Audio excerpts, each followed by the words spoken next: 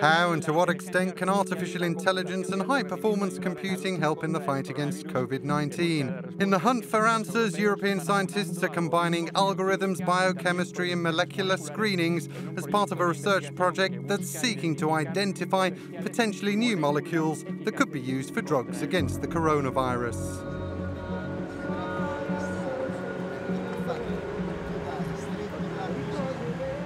Scientists at this laboratory are using massive computational power against the pandemic. They say the enemy they are fighting is unlike any other.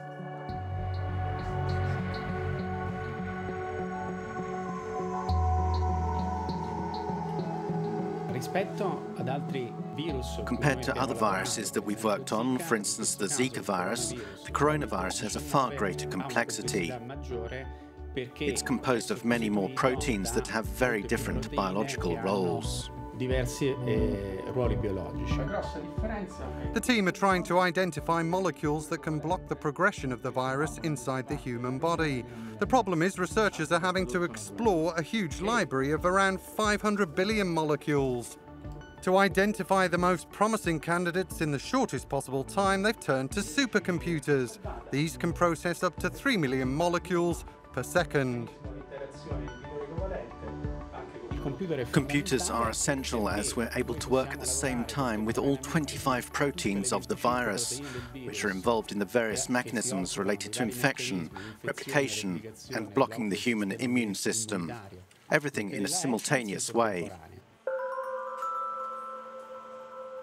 The search for new molecules against COVID-19 also requires supercomputers to generate and analyze 3D models of the proteins of pandemic pathogens.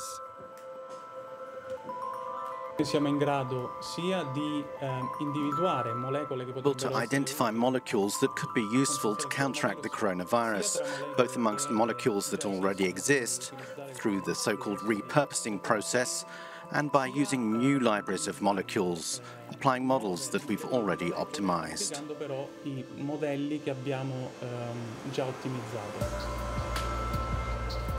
After identification, promising molecules are shipped to Belgium.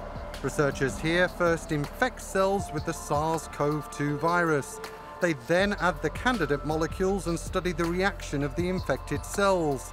This complex research is partially done in a unique automated facility that works under low pressure so biological material cannot escape. The potential of any given molecule can be assessed in 48 hours. The robotic arms are taking the microtiter plates in which we culture the cells and which we culture the virus, and they're putting these under pipetting machines, and after some time they put, for example, the virus on top of the cells, and then they put them in the incubator at 37 degrees Celsius, where they will stay for a couple of days, and then after a couple of days the robotic arms are taking the plates out of the incubator and they put them in a automated microscope that is reading and checking if some of the compounds are blocking the virus. Wow.